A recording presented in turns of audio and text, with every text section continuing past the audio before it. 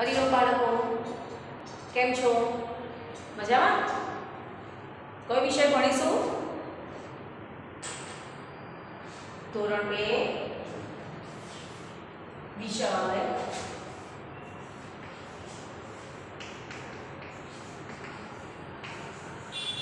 ગુજરાતી 1.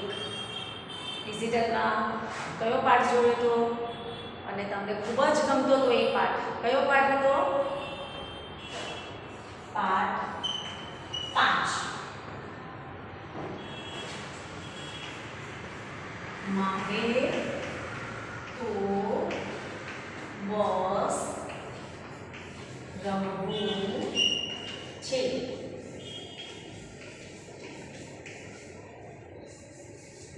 મારે તો બસ રમવું છે.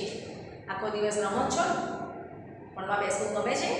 ના, ભણતા હોઈએ તો આપણને બધું આવડે તો વર્કશીટોમાં ભૂલો ઓછી પડે, બાકી ભણવું ગમતું નથી.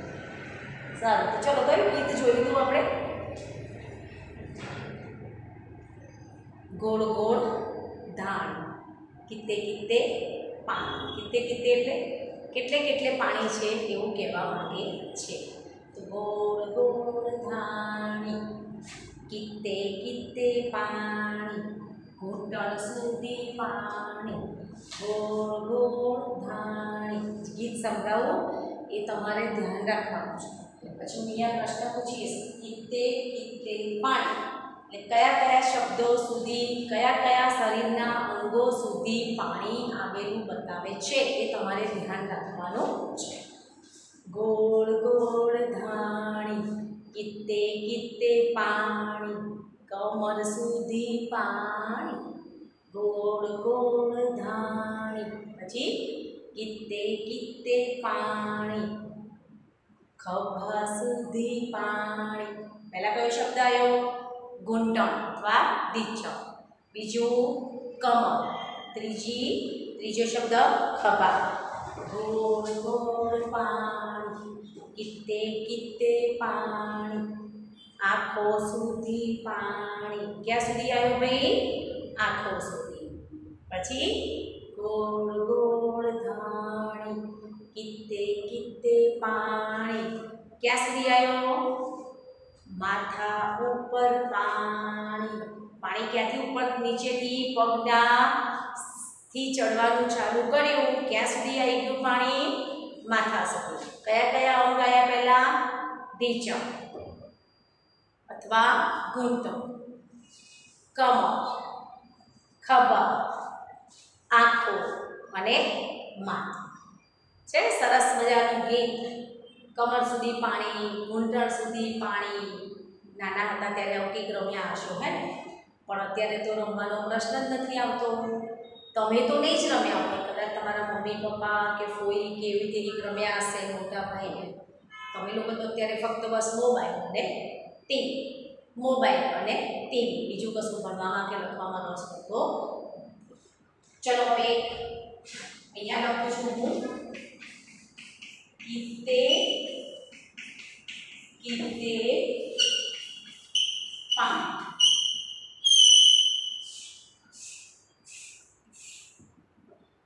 ગીતની અંદર આપણે જોયું કિત્તે કિત્તે પાણી, કેટલે કેટલે પાણી. તમે ગીતમાં શબ્દો સાંભળ્યા એ તમારે મને અહીંયા 5 અંગોના નામ લખાવવાના છે. કયા કયા 5 અંગો?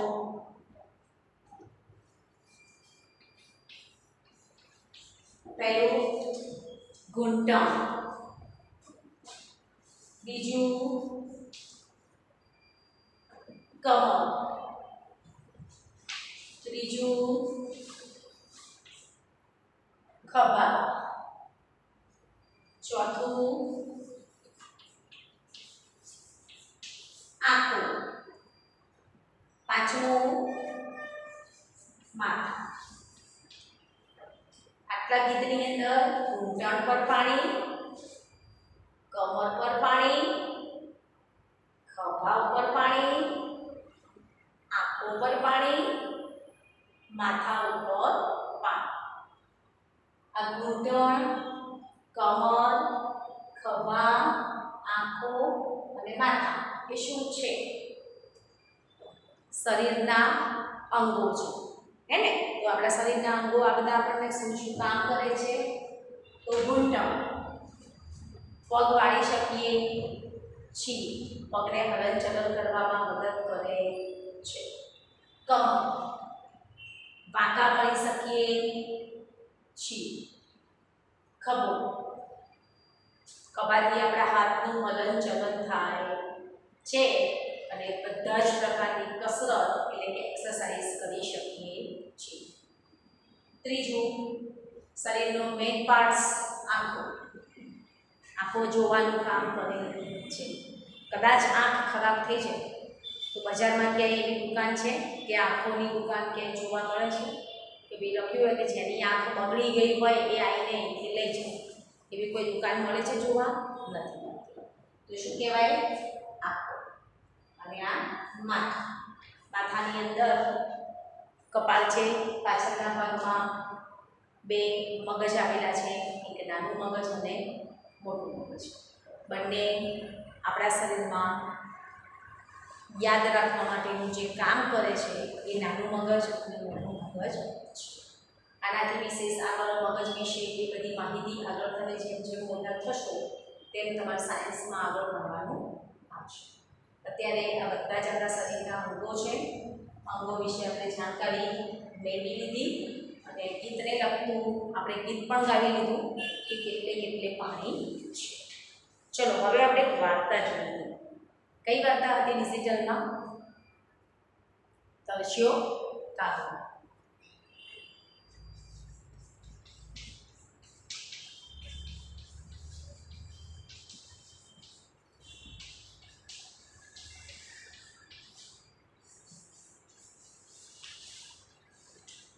ફરી આપણે વાર્તા સાંભળીશું. વાર્તાનું નામ છે તરસ્યો કાગડો. બહુ જ નાના હતા ત્યારે આ વાર્તા સાંભળેલી હશે, પણ અહીંયા ચિત્ર આપ્યા છે અને બાળકે કાગડાની જેમ અભિનય પણ કરેલો છે. અભિનય એટલે કોઈના જેવું સેમ ટુ સેમ નાટક કરવું, તેને અભિનય કહેવાય છે. આ ડિજિટલમાં આપણે જોયેલું છે, બરાબર ને? તો ફરી ચિત્રો જોઈ લો તમે. ચલો હવે એક ગામમાં ઘણા બધા અને એક કાગડો. એ કાગડાને ખૂબ જ તરસ લાગતો. એ કાગડો ઉડતો ઉડતો ઉડતો એક ગામમાં આવ્યો. એ ગામમાં એક ઘર પાસે એક કુંજો જોયો. એ કાગડાને થયું કે લાવ અંદર પાણી હશે. કાગડાએ ઉપર આટા ફેરા માર્યા અને કુંજા ઉપર જઈ અને બેસીને અંદર જોયું તો અંદર પાણી હતું, પણ કેવું હતું? ખૂબ જ ઊંડું પાણી. કેવું પાણી હતું? ખૂબ જ ઊંડું. હવે એ ઊંડા પાણીમાં કાગડાની ચાંચ ડૂબી શકે તેમ હતી નહીં. એટલે કાગડાએ શું કર્યું? કુંજા ઉપર ગોળ આટા મારવા લાગ્યો અને વિચાર કે હવે હું શું કરું તો હું આ પાણી પીશ. ત્યારે અચાનક તેને યુક્તિ સૂચી. ઉડતા ઉડતા એની નજર નીચે પડેલા કાંકરા ઉપર પડી. એક કાંકરો ચાંચમાં લઈ પાણીમાં નાખ્યો, એટલે કે કુંજામાં. બીજો કાંકરો લઈ કુંજામાં, ત્રીજો કાંકરો લઈ કુંજામાં. એમ કરતાં કરતાં ઘણા બધા કાંકરા નીચેથી લઈ અને કુંજામાં નાખ્યા. અને એ પાણી કાંકરા નાખવાથી પાણી કેવું આવ્યું? ઉપર આવ્યું. ઉપર આવ્યું એટલે કાગડો ખુશ થઈ ગયો અને એ પાણી કાગડો ધરાઈને એને પાણી પી લીધું અને તણાઈને પાણી પી લીધા પછી કાગડો ત્યાંથી ગયો. કાગડો કા કા કા કા કરતો ઉડી. આ રીતે કાગડાએ પોતાની તરસ છીપાવી લીધી. આપણે પણ કોઈ પણ વસ્તુ મેળવવા માટે જીદ ના કરવી જોઈએ, સમજદારીપૂર્વક કામ લેવું જોઈએ, કોઈ પણ મુશ્કેલીના સમયમાં. આ વાર્તામાંથી આપણને એ બોધ મળે છે કે કાગડાની જેમ આપણે પણ સમજદારીપૂર્વક કામ કરવું જોઈએ. બરાબર, જોઈ લીધું છે ને?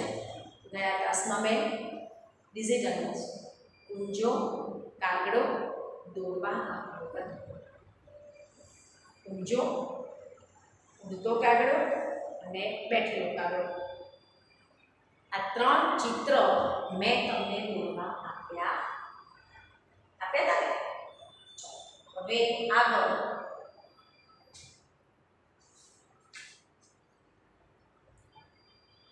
વાર્તાને અનુલક્ષીને ખાલી જગ્યાઓ છે એ હું અહીંયા લખું છું, તમને સમજણ પાડું છું અને પછી એ નોટમાં લખવાનું છે.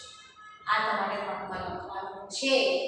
આ રીતે વચ્ચોવચ્ચ ગીતે પાણી લખવાનું અને આ 5 નામ લખી દેવાના છે.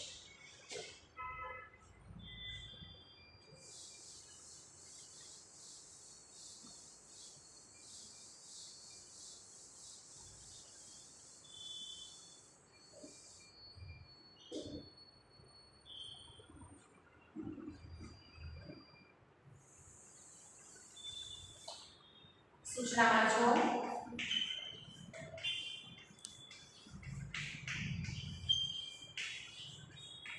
કૌંસમાંથી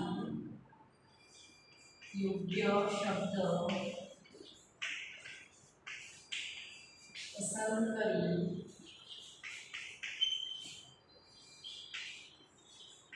ખાલી જગ્યા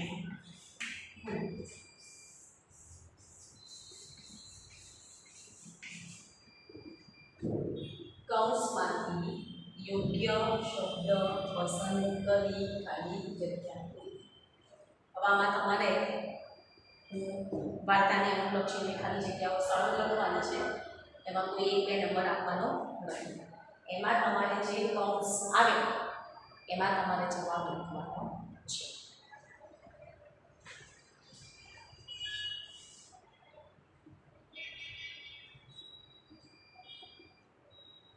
ચલો, પકડો પાડી લખવાનું છે.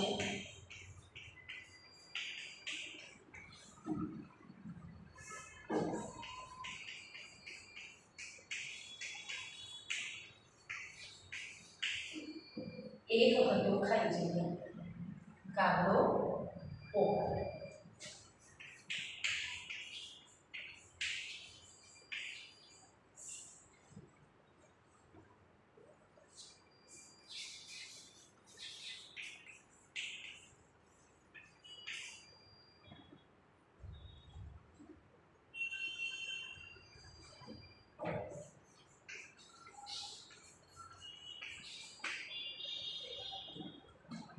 તેને ખૂબ ખાલી જગ્યા ભૂખ તરસ લાગી હતી.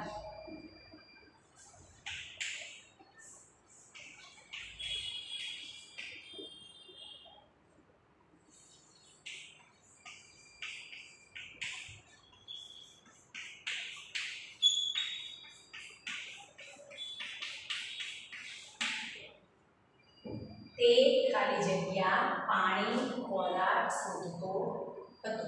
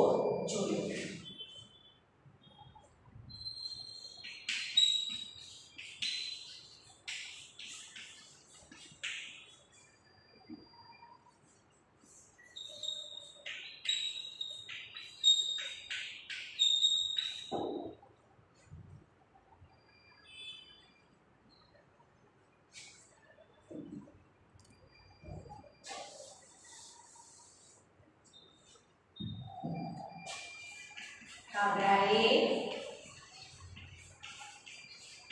કુંજામાં ચાંચ પાંખ કોઈ પણ પાણીને ઓળખી ગઈ.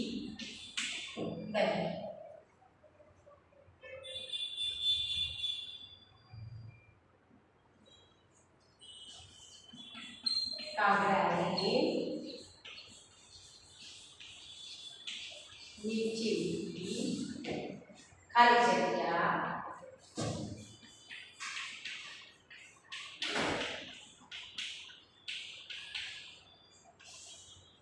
લાકડા કાંકરા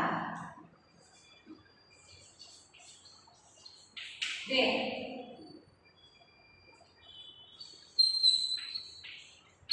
એક પછી એક કુંજામાં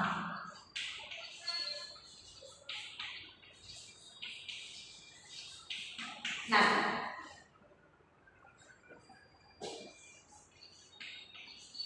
કુંજાનું પાણી ખાલી જગ્યા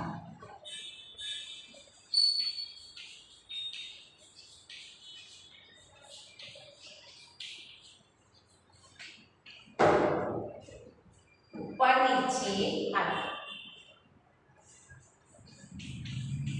કાગડાએ પાણી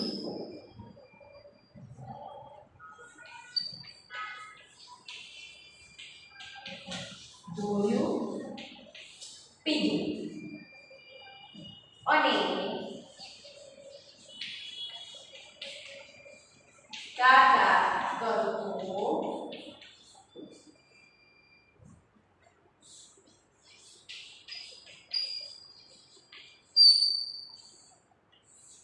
ઉડી સુઈ ગયો. ચલો હવે ધ્યાન રાખો. આખો ફકરો લખેલો કહેવાય. ફકરો પાડીને લખેલું છે તેથી આખો ફકરો લખેલો છે. હવે અહીંયા એક બંને વાક્ય પૂરું થાય ત્યાં બે કૌંસ આપેલા છે. તેમાંથી તમારે એક સાચો શબ્દ શોધીને લખવાનો છે. ચલો રેડી. એક હતો ખાલી કાગડો યા પોપટ પર લીટી મારવાની જવાબ લખવાનો કામ. એક હતો કાગડો તેને ખૂબ ખાલી જગ્યા લાગી હતી. ભૂખ તરસ ભૂખ ઉપર લીટી તરસ લાગી હતી.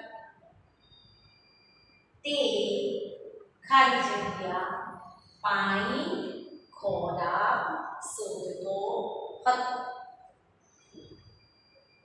શું શોધતો હતો?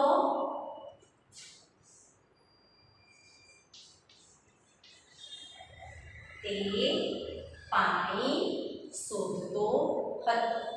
ભાઈ આપણને તરસ લાગી હોય તો આપણે પાણી શોધીએ, ભૂખ લાગી હોય તો ખોરાક શોધીએ, હે ને?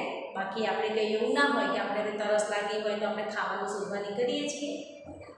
તરસ લાગી હોય તો પાણી પી લઈએ, ભૂખ લાગી હોય તો ખોરાક ખાઈ લઈએ. એટલામાં તેણે એક ખાલી જગ્યા ઊભો ઊંચો જોયું. શું આવશે જવાબ?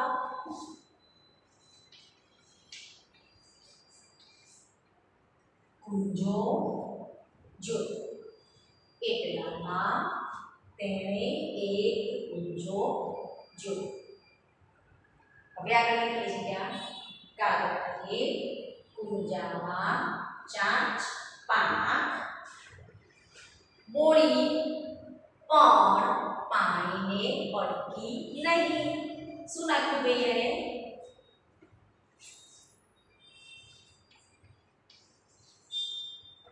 ચાંચ. કાગડાએ ઊંજામાં ચાંચ બોળી પણ પાણીને પડકી નહીં. કાગડાએ નીચેથી ખાલી જગ્યા લાકડા કાંકરા વીણ્યા. શું વીણ્યું બેન? કાગડાએ નીચેથી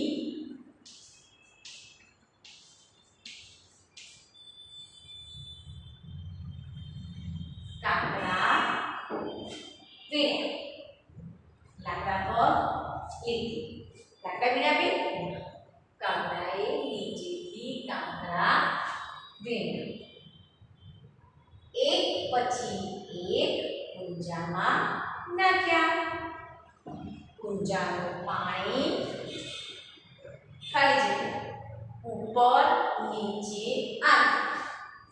કાંકરા નાખવાથી પાણી કેવું આવે? ઉપર આવે. નીચે પાછું જતું રહે ના. ઓર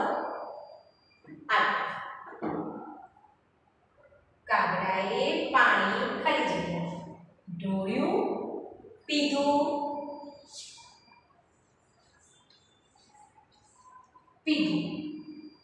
અને કા કા કરતો ઉડી સૂઈ ગયો.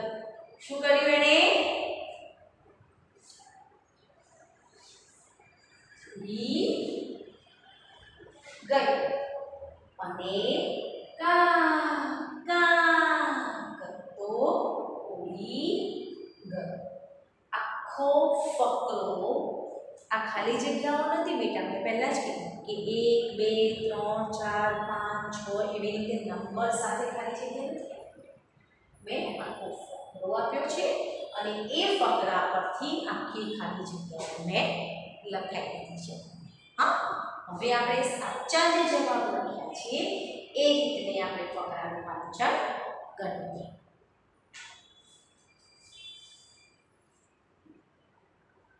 એક હતો કાગડો. તેને ખૂબ તરસ લાગી હતી. તે પાણી શોધતો હતો. એટલામાં તેણે એક કૂંજો જોયો. કાગડાએ કુંજામાં ચાંચ બોળી પણ પાણીને પડકી નહીં. કાગડાએ નીચેથી કાંકરા વીણ્યા. એક પછી એક કુંજામાં નાખ્યા. કુંજાનું પાણી ઉપર આવ્યું. કાગડાએ પાણી પીધું અને કા કા કરતો ઉડી ગયો. ચલો કે કાગડાનું નામ કેવું હોય? કોણ કહેશે? કાગડાનું. કાગડાના માળામાં ભાઈ કોણ ઈંડા મૂકી જાય છે? કોયલ. હે ને? હા, સરસ મજાની વાર્તા છે. વાર્તા પરથી આપણે આખા વાર્તાને લગતા આખો ફકરો લખી કાઢ્યો છે અને ફકરાની રીતે આજે ખાલી જગ્યા લખતા શીખ્યા છે. આખી નવી ખાલી જગ્યા છે. હવે કેવી સરસ મજાની નવી ખાલી જગ્યા કરેલી છે. આપણે આખા ફકરો પસંદ કરવાનો, આખો ફકરો લખ્યો છે. એમાંથી કૌંસ પસંદ કરીને આપણે ખાલી જગ્યા લખેલી છે. નોટમાં તમારે CWD નોટની અંદર સારા અક્ષરે આ ફકરો લખવાનો છે. કૌંસ પણ લખવાના છે. મેં જે શબ્દ પર ચેપો માર્યો છે એ શબ્દ પર ચેપો પણ મારવાનો છે અને અહીંથી સાચો શબ્દ જોડીને અહીં લખવાનો છે. હા, આપણે શું કરીએ છીએ, અહીં જોતા નથી અને એમને લખી કાઢીએ છીએ કાગડો. પછી લખીએ છીએ શું ખબર તમને?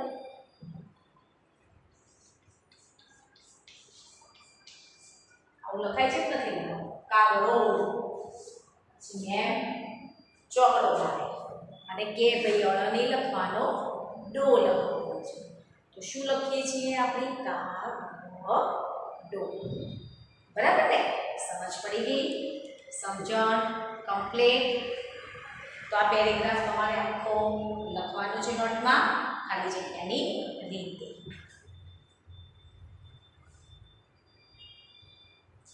ચલો હવે આનો સારા અક્ષરે લખજો.